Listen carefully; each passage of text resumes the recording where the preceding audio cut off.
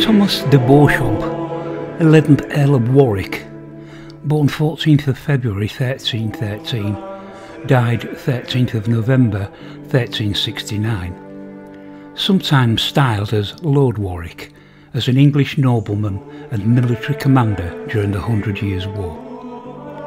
His reputation as a military leader was so formidable that he was nicknamed the Devil Warwick by the French.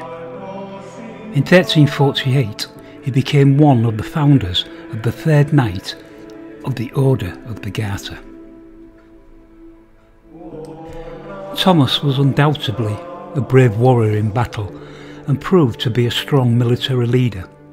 For example, the 14th century Anonymile Chronicle states that when news arrived of his landing at Calais, the Duke of Burgundy, whose forces were camped nearby, made a hasty retreat under cover of darkness to avoid an encounter with the Devil Warwick.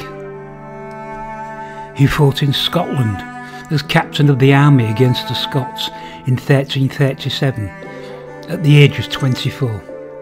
He also fought in the 100 Years' War with France, commanding the English victory at the Battle of Crecy in 1346.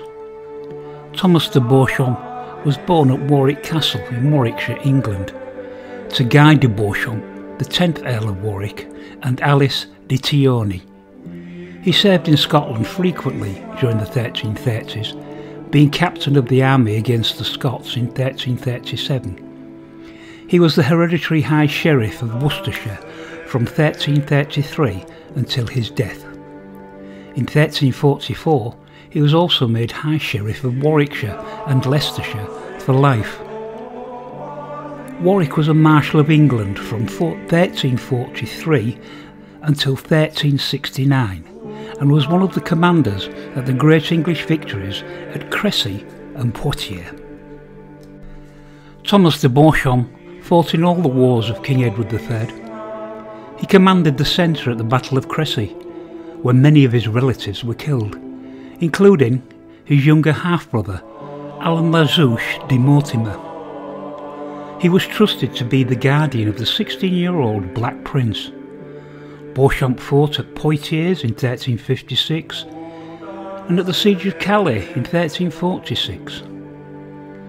He began the rebuilding of the Collegiate Church of St Mary in Warwick, supposedly using money received from the ransom of the Archbishop of Sens, who he captured at Poitiers, but that is an oversimplification.